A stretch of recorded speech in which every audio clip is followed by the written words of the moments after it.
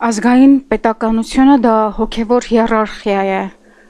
նվիրապետություն։ Ազգի առաջնորդն է սուրբ ճգնավոր մարդը, որը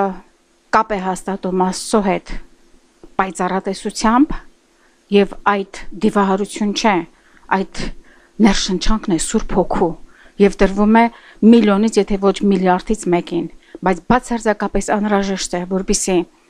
ազգը ունենա իր սուրբը։ Եթե այս դարում չունի, նախորդներում հաստատ կան, գոնե մեր ազգի մեջ։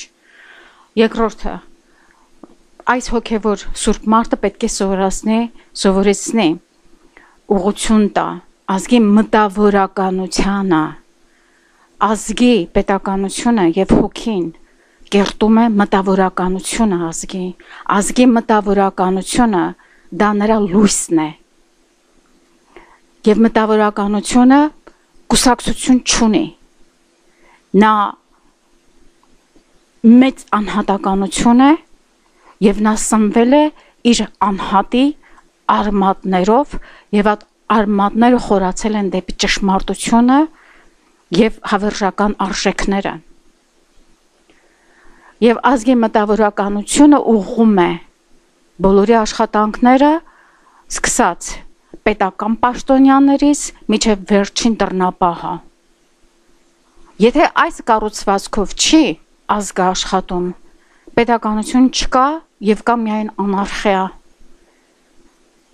Ուրեմն հոգևոր սուրբ մարդ աստվածային միջամտություն ամեն ինչին այս սուրբ մարդու թելադրանքով եւ ուղումներով մտավորականություն, որ գրում է այդ սուրբ մարդու ուղղությունները գիտականացնելով այն եւ ազգի մտավորականը որևէ ասպարեզում եթե անում է իր գործը, պետք է լինի այդ ասպարեզի բացարձակ մասնագետը, իմանալ լեզուներ տիրապետի եւ առնվազն 20 տարի սկզբնական աղբյուրներով ուսումնասիրած լինի այն թեզը, այն աշխատանքը գիտական, որի վրա ինքը չգնում է, ինքը աշխատում է, այսինքն մտավորական լինելը դա էլ ճգնավորության մի այլ տեսակ է, որ ունի հասարակական քաղաքական էություն։ Իսկ ժողովուրդը կիսատ պրատ գիտելիքներով իրեն չի հետաքրքրում նյութերի եւ փաստերի էությունն ու խորքը եւ դա հասկանալի է, ոչ մեկի չի պահանջում որ հասարակություն լինի նյութի էքսպերտ, բայց հասարակությունը պետք է ունենա խոնարհություն եւ վստահի իր մտավորականին եւ հասկանա ունենա այս ծարավը իր մեջ ճշմարտությունը իմանալու եւ ճշմարտությունը բաժանելու ստից։ Այն պահից երբ որ մտավորականությունը սկսում է խաբել ժողովրդին եւ ժողովուրդը ընդունում է այս սուտ մտավորականին որպես իր առաջնորդը, ժողովուրդը հայտնվում է փակուղու մեջ եւ ինքնասպանության մեջ։ Իսկ ինչն է պատճառը, որ ժողովուրդը միշտ հետևում է այծերին, թողած իսկական հովիվին, դա գալիս է իր անձնական հակումներից, որ մեղսական են եւ պիղծ։ Միայն դա, որովհետեւ ճշմարիտ մարդը, ով որ հիմնված է օրենքի կոդի վրա եւ ընդունակ չէ որևէ օրենքի կոդը խախտելու, պարզապես ընդունակ չէ, մարդը ընդունակ չէ գողության, մարդը ընդունակ չէ սուտասելու, մարդը ընդունակ չէ բամբասելու, մարդը ընդունակ չի մարդու ետևից խոսելու, ասում է երեսին, պարզաբանում է ամեն ինչ, մարդը ընդունակ չէ իրեն ծախելու մարմնով կամ հոգով, մարդու համար նյութը ոչինչ չի նշանակում, իդեալն է նշանակում, դուք կասեք, այս կինը գրքային է, այս կինը իրական է, գրքայինը դուք եք, որովհետև դուք գիրքը կարծում եք, թե առանձնացված է մարդու կյանքից, բայց իսկական գիրքը դա մարդու կյանքի ճշմարտության բարոյականության սիստեմն է, որի վրա քաղաքակրթությունը վեր է առնել։ Արվեստը, գրականությունը, փիլիսոփայությունը, հոգևորությունը դա գալիս է մարդու ներքին էությունը պարզելու եւ հենց պարզ ծորենը որոմից անջատելու process-ին հենց այդ process-ն է ներկայացնում եւ անպայման իմ հայրը հասարակ մարդ էր, բայց նա միշտ ասում էր Աստված հեռու տանի սուտ կրթություն ունեցողներից։ Այսինքն այն մարդը, որը ինքը իրեն սնել է ստերով եւ ի վերջո իր շուրջն է հավաքում իր նմաններին եւ ի վերջո վերադառնում է իր զրոյական կետին, վաղ թե ուշ։ Սիրելիներս, նորից ազգային պետականությունը կարելի է միայն ստեղծել նվիրապետական կառուցվածքի վրա, երբ որ ազգը հոգևոր սուրբ առաջնորդ ունի, եւ այդ հոգևոր սուրբ առաջնորդը ձևավորում է ազգի մտավորականությունը, գիտնականներ, արվեստի գործիչներ, գրական ուրեմն ստեղծագործություններ ներկայացնողներին, բեմադրություններ, թատրոն, օպերա, հեռուստատեսություն եւ ինտերնետ, ամեն ինչ մտնում է, այն ինչ որ մարդու ստեղծագործունեության հետ է կապված։ Եվ մենք պիտի ունենանք մեր մտավորական առաջնորդները, ոչ թե ամեն մի ծաղրացուի եւ ամեն մի լայքեր ստանողներին ուրեմն համարենք առաջնորդ, առանց հասկանալու թե ուր է ուղված մեր քայլերը, եթե մենք սկսում ենք այս խեցգետնի ետընթացը։ Ուրեմն ամեն ինչը սկսում է ազնվությունից եւ արվեստը դա ազնվության մասին է։ Փիլիսոփայությունը, այս մտավորականի անելիքը ազնվությունը հաստատելն է։ Ամեն ինչ պետք է լինի անկեղծության եւ ազնվության հիմքի վրա, որպեսզի արժեք ստեղծվի։ Ոչ թե կապկության, plagiarism-ի, արտատպելու, իրեն արվեստագետ կամ գրող երևակայելու, երբ որ բացարձակապես ոչ մի ճշմարտության սերմ չկա այս մարդկանց մեջ, եւ ոչ էության եւ ոչ էլ իրենց ստեղծագործունեության։ Ի վերջո ամեն ինչը պարզում է ժամանակը, հենց ժամանակը այն տակառն է, որի մեջ լսված է գինին, սկզբում այն պղպջում, հետո ժամանակի ընթացքում արդեն որոշում է թե ինչպիսի գինի է դա։ Այսինքն թե մենք ոչ մեկս չենք կարող խուսափել ժամանակի գնահատականից եւ կույրը ամբողջը փաստորեն միշտ գնում է իր ընտրած սուտ առաջնորդների հետևից, լինի դա մտավորական առաջնորդ, լինի դա քաղաքական առաջնորդ եւ հայտնվում է պատի առջև։ Հիմա ժամանակն է հասկանալու սիրելիներս մասնագիտական որակ, այսպիսի հասկացողություն կա, այդ մասնագիտական որակը պետք է գործի բոլոր ասպարեզներում, լինի դա եկեղեցում, լինի դա քաղաքականության մեջ, լինի դա արվեստի մեջ, գրականության մեջ, տեսեք օրինակ Միացյալ Նահանգներում ինչպես է, ես իմ գրքերի ձեռագրեր ուղարկում եմ տպարաններ եւ միանգամից ստանում եմ մի 10 առաջարկ տպագրվելու, այսինքն թե ես հասկանում եմ որ մտավորական միտքը մահացած է այստեղ, գրականություն չկա, բայց հետո գալիս է մարքեթինգը եւ պարզվում է որ լուրջ գրականության սիրահարները շատ քիչ են, այնտեղ արդեն գումարի հարցեր է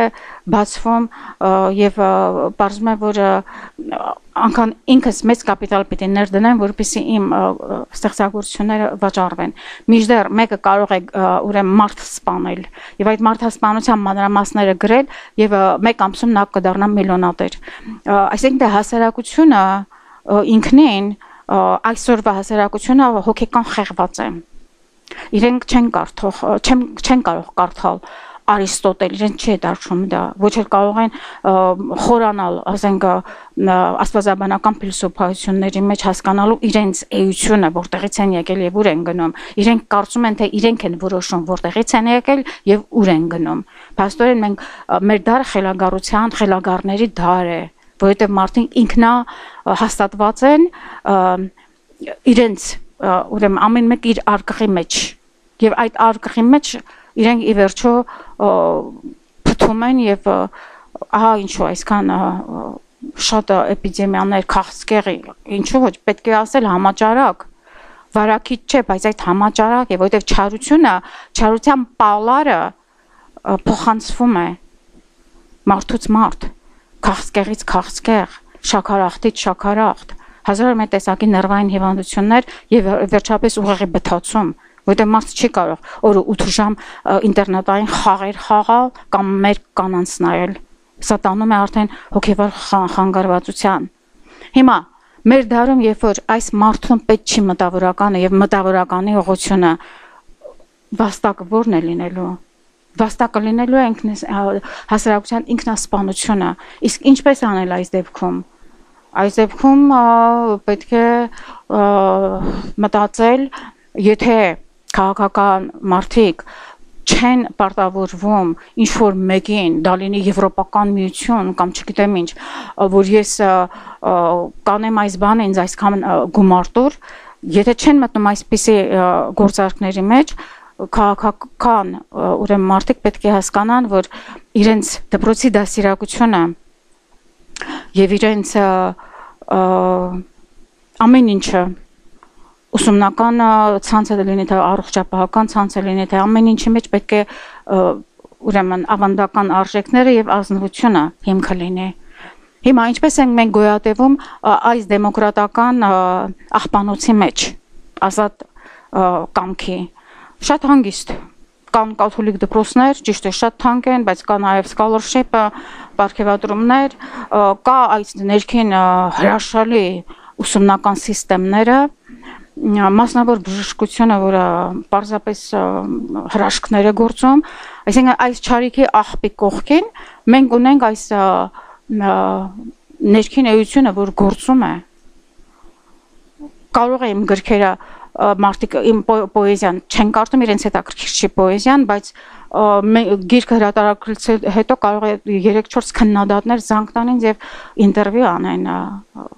այդ պոեզիայի մասին կամ դնեն Հարվարդի, ասենք թե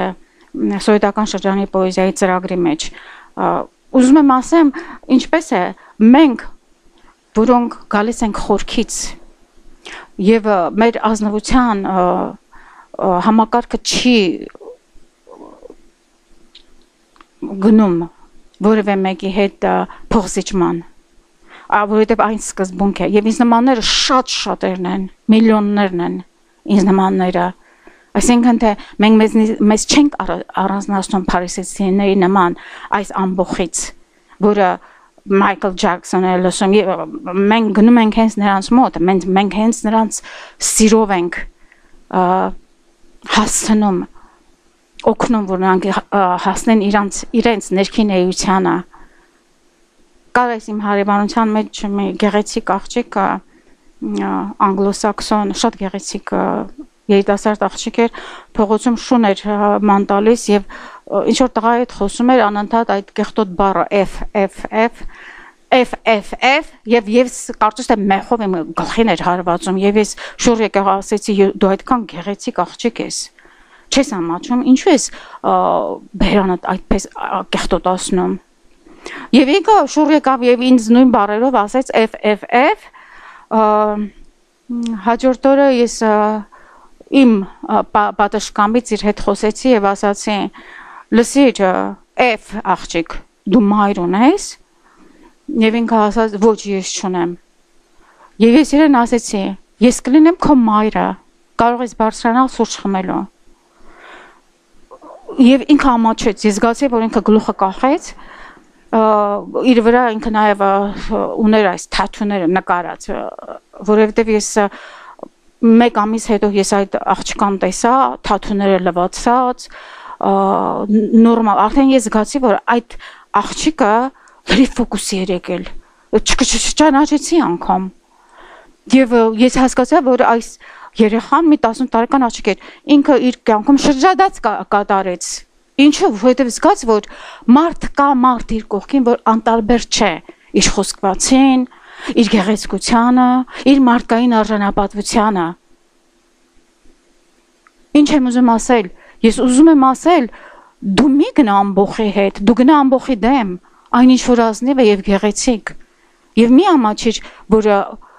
դու ճաղված շալվար չես հագնում եւ նման չես ուրիշներին ինչ այդ ով է որոշում այդ ստիլը այդ նորաձևությունը ով է որոշում եւ ինչու պետք է դու նմանվես այդ նորաձևության այս խելագարության մարմնասումներին, որոնք իրենցից ոչինչ չեն ներկայացնում։ Դու ունեցիր քո ստիլը, ես ունեմ իմ ստայլը, ես իմ հագուստները 30-20 տարվա հնություն ունեն, բայց ամեն մեկը ես ինքս հյուսել եմ, ասեղնագործել եմ իմ հագուստների վրա եւ դրանք շատ գեղեցիկ են։ Ոչ մի բան ես չեմ փոխել, դրանք արվեստի գործեր են։ Ինչ նորաձևություն։ Գտիր քո ոճը, ոչ թե մազայդ կարմիր ներկելով կամ աչքերիդ մեջ թաթուներ անելով։ Կա գեղեցկության չափանիշ։ Գեղեցկության չափանիշով դու հաղթիր նրանց, ոչ թե նմանվելով նրանց։ Այսօր թող Հոլիվուդի վրա եմ ես ապրում, թաթու արած բոլոր այս երիտասարդները անճանաչելի ուրեմն ծիածանագույն մազերով եւ այլն եւ այլն։ Եվ գիտեք երբեմն ես ինչ եմ անում, ես հագնում եմ դասական ոճով, գեղեցիկ ուրեմն դասական գլխարկով եւ ձեռնոցներով, երկար գեղեցիկ հագուստով, ոչ թե 19-րդ դար, ոչ, դա մոդայիկ է եւ